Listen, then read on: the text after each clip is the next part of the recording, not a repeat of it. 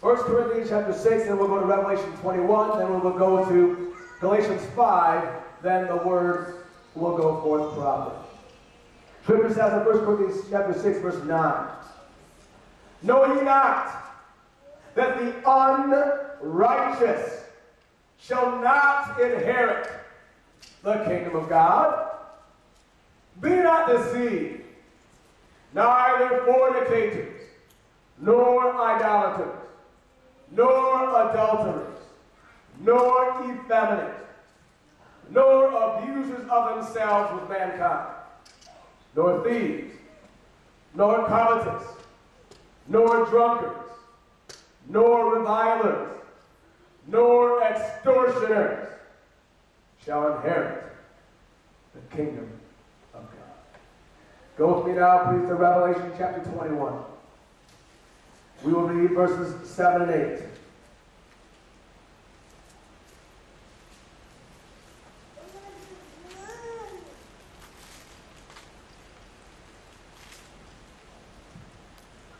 Scripture reads in Revelation chapter 21, verse 7 and 8, he that overcometh shall inherit all things, and I will be his God, and he shall be my son. But the fearful and unbelieving and the abominable and murderers and whoremongers and sorcerers and idolaters and all liars shall have their part in the lake which burneth with fire and brimstone, which is the second death. Hallelujah. Galatians chapter 5. Jesus is coming soon. He gives us his standard in his word. His standard is no sin at all shall be allowed in his kingdom. Galatians 5.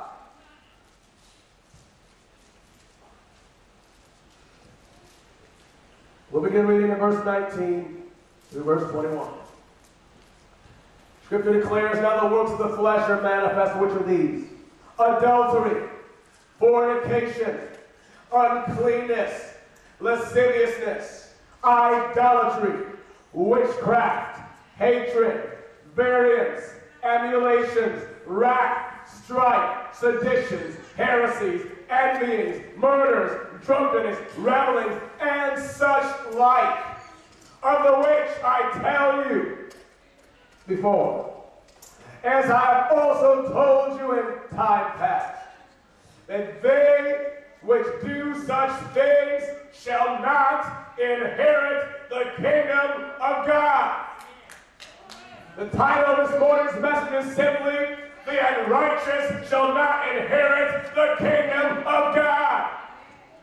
The Bible declares in the book of Matthew chapter 7 verse 21, the Lord Jesus Christ says, not everyone that saith unto me, Lord, Lord, shall enter into the kingdom of heaven, but those that do the will of the Father which is in heaven. Christ says, many will say to him in that day, Lord, Lord, have we not prophesied and cast out devils and done many wonderful works in thy name? But Christ says, and then will I profess unto them, depart from me, ye that work iniquity, I never knew you. The Bible declares it's not enough to profess faith in Christ. Because the Bible says in James 2:19 and 20, you believest there's one God, you do well, but wilt thou know, O vain man, that faith without works is dead being alone. It's not enough to say you love Jesus while you sin against Jesus. It's not enough to come to church while you're living against Christ Monday through Saturday, but come in and raise your hands on Sunday. The Bible says Christ is looking for a heart that is pure. Blessed are the pure in heart, for they shall see God. The Bible says the unrighteous will not inherit the kingdom of God.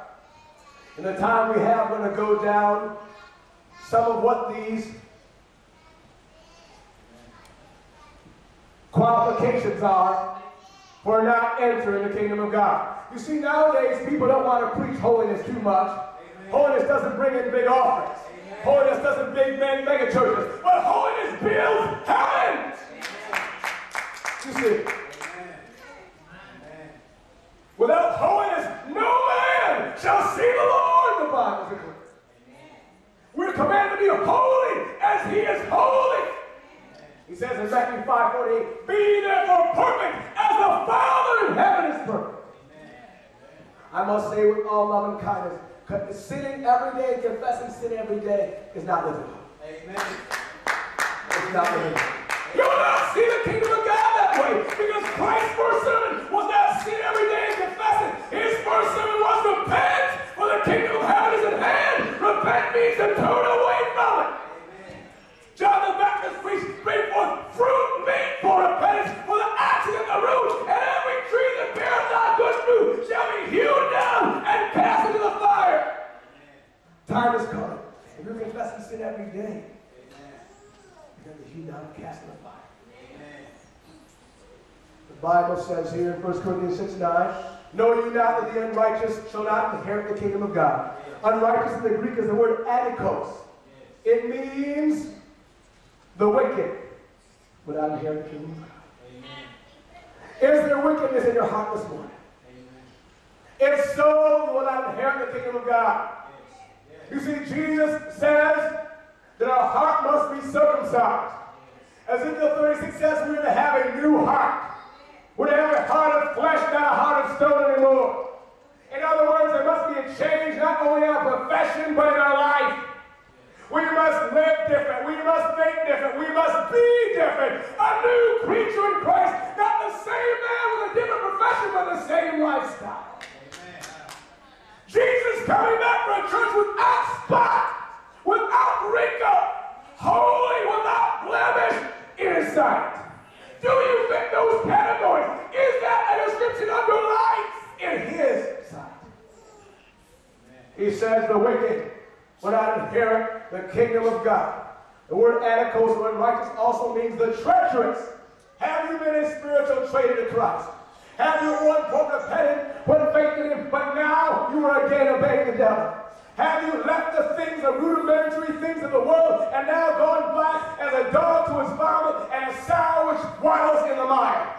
If so, it's time to repent. The Bible declares, love not the world, not the things that are in the world, but he that loves the world has not the love of the Father in him.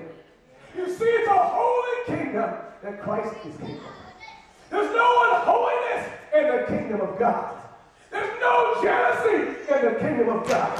There's no laughter in the kingdom of God. There's no lying in the kingdom of God. There's no love of money in the kingdom of God. There's no cursing in the kingdom of God. There's no worldliness in the kingdom of God. There's no fear in the kingdom of God. There's no unbelief in the kingdom of God. There's no self.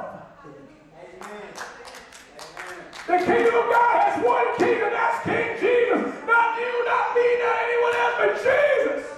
Is he your king? Does he rule and reign in righteousness over every portion of your life?